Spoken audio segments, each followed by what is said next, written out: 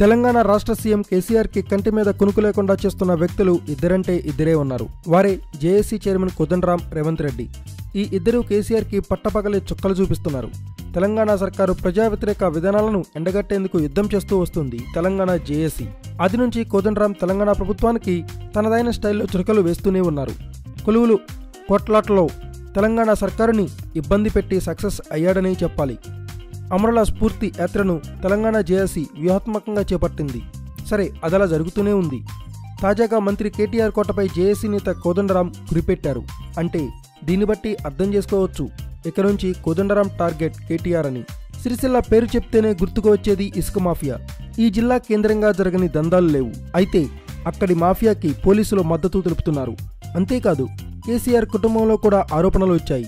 అయితే అక్కడ మాఫియా పరిస్థితి ఎలా అయిందంటే, దళితులని చితకబాది పోలీసులు వారిపై 3rd డిగ్రీ ప్రయోగించారు.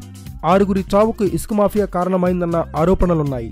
అయితే దళితులు చనిపోయిన వార్త ఎంతవరకు దేశవ్యాప్తంగా కలకలం రేపింది?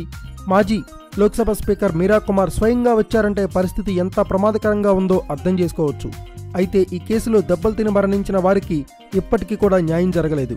మొన్నటికి మొన్న ఒక బాధితులు ఆత్మహత్యాయత్నం చేసుకునేందుకు ప్రయత్నించే సంచలన విషయాలు వెల్లడించారు. కేటీఆర్ కొట్టమంటేనే పోలీసులు కొట్టామని పోలీసులు అన్నట్లు ఆ బాధిత యువకుడు తెలిపారు. అయితే ఇప్పుడు అక్కడ ఉన్న పరిస్థితులకి, తెలంగాణ ప్రభుత్వం అనుసరించే విధానాలకి కౌంటర్గా బాధితుల కోసం సిద్దిపేట నుంచి పాదయాత్ర చేయాలని భావించారు కోదండరాం.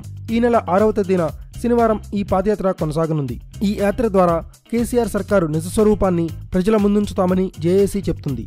నేరెళ్ల దళితులకు న్యాయం చేయాలని కోరుతూ సిద్దిపేట అమరవీరుల స్తూపం నుంచి అఖిలపక్ష నేతలతో కలిసి నేరెళ్లకి పాదయాత్ర సాగుతుంది. ఈ యాత్ర ద్వారా తెలంగాణ సర్కారు ఇసుక మాఫియాను తానే నడుపుతున్న విషయాన్ని తేటతెల్లం చేయడంతో పాటు దళితుల పట్ల సర్కారు చూపిస్తున్న దుర్మార్గాన్ని ప్రజలకు చెప్పడానికి ఉపయోగపడుతుందనేది కోదండరాం ప్లాన్. ఈ యాత్ర కనుక సక్సెస్ అయినట్లయితే కోదండరాం కేటీఆర్కి చెక్ పెట్టినట్లే అంటున్నారు విశ్లేషకులు.